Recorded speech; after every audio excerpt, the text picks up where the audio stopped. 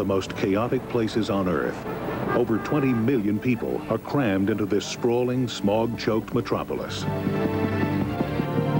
TV newsman Eduardo Salazar and his cameraman Jorge Pliego report on the city's traffic gridlock every day. I am in the helicopter all mornings. We do news traffic, and if there is an accident or something like that, we'll report it. This morning, Pliego spots a fire on the railroad tracks below. We saw a huge column of smoke, and they told us that it was a crash, a big crash. Fuel tank crashed against the train. The fire was all around the train and all around the vehicle. You get excited and your adrenaline starts pumping. The news chopper moves in for a closer look. A tanker truck loaded with 3,000 gallons of gasoline has been hit by a train carrying 30 passengers and is burning. Yet traffic continues to pass by as if nothing has happened. No one seems to realize how dangerous the situation could become. The crash starts a fire that is rapidly heating up the gasoline still sealed in one of the tanker compartments. It is a potentially explosive situation, yet there's no sign of firefighters who are delayed by traffic.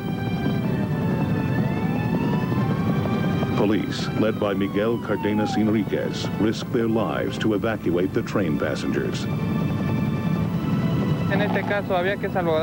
We had to take care of the people in danger.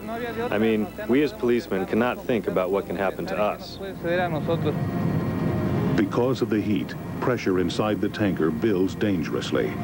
The train's passengers are now safely removed, but Enriquez sees a young child wandering in the street near the fire.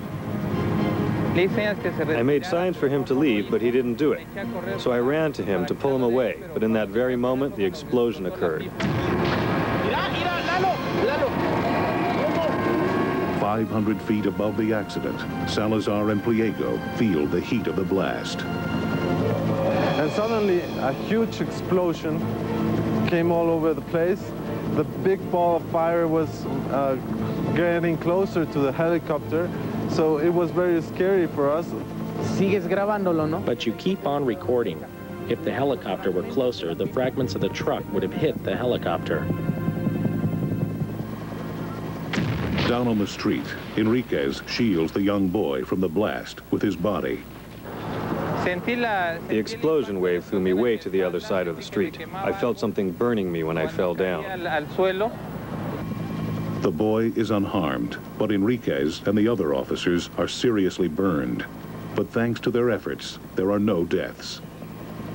Firefighters arrive and attack the blaze with special foam. The fire is quickly extinguished. 4 weeks later, Enriquez and his men are back on the job, but still nursing their second and third degree burns. The accident happened at this busy rail crossing in the poor working class area of Campestro Guadalupana. On the morning of the crash, the neighborhood was busy as always, and traffic across the tracks was steady. Unfortunately, in a scene played out at rail crossings all over Mexico City, cars and trucks race to beat the trains. The problem was the truck driver. He tried to beat the train, but it is impossible. It was careless of the driver.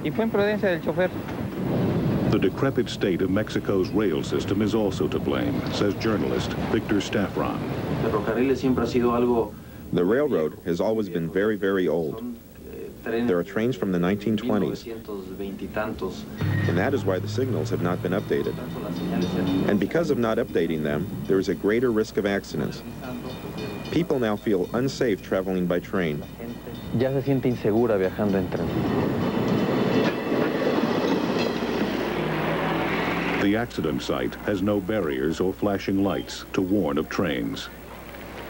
In Mexico, there's many cross trains that don't have the signs, the correct signs, to alert the people, the drivers, that the train is going to pass. After the accident, the driver of the truck went into hiding to evade criminal charges. The number of trains using the crossing was cut back after the explosion, but thousands of badly marked crossings remain all across Mexico City. Until the railroad crossings are upgraded, many people in this crowded capital worry that it's only a matter of time before a similar incendiary incident happens again.